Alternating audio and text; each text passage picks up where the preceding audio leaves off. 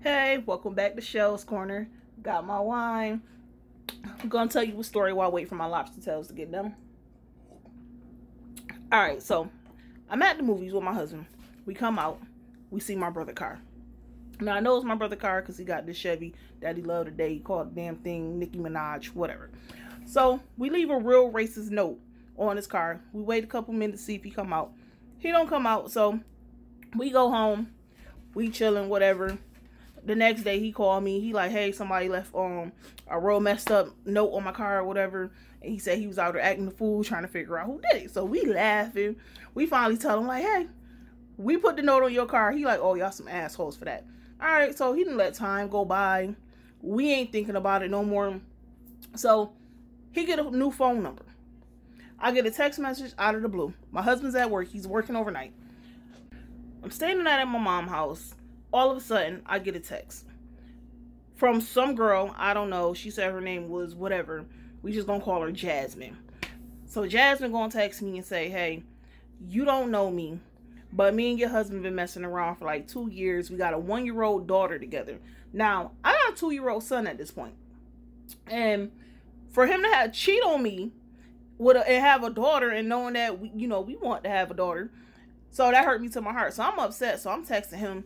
And I'm like, some girl just texted me, talk about she got your baby, and she wanted her daughter to know our son, and blase, and so on and so forth. And I'm like, who's this girl? So he texted me back. He like, I don't know who this girl is, but she texted me too. She texting you too? Yeah, and he talk about, oh, it gotta be somebody we know. It gotta be somebody we know. I'm like, ain't nobody playing on our phone like that. Like, nah. Who you been messing with? I'm about to come up there. I'm about to tear that place up. And I'm about to tear you up. And I'm going to jail. I don't care. I'm going to jail. So, at the time, we only had one car. So, he got the car. I'm stuck in my mom's house. I'm asking my mom. I'm like, can I use your car? Because this nigga got me fucked up, okay? Because I'm about to go up there. I'm about to mess with him. She like, no, I'm not about to let you go up there and make this man lose his job. Think I care about that job? If he and that bitch think that he about to be taking care of some baby with the job that he done had since we've been married, nah, not about to happen. Nope. So meantime, he trying to convince me that he ain't been cheating. The girl texted me, telling me all types of stuff. She know what my house look like. She been in my car, all types of stuff. So I'm like, all right.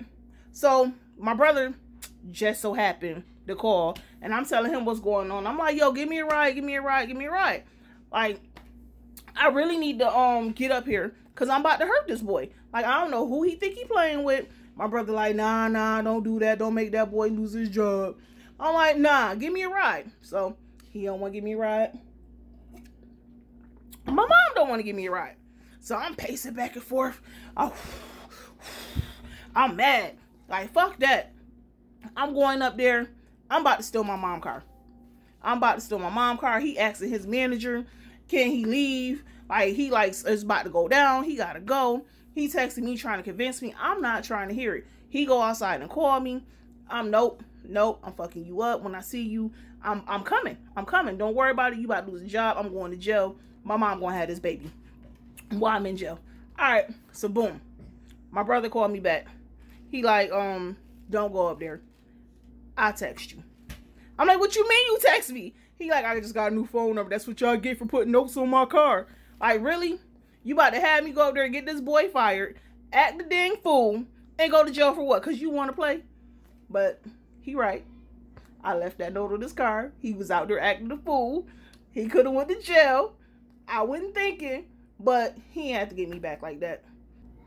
Moral of the story, trust your nigga.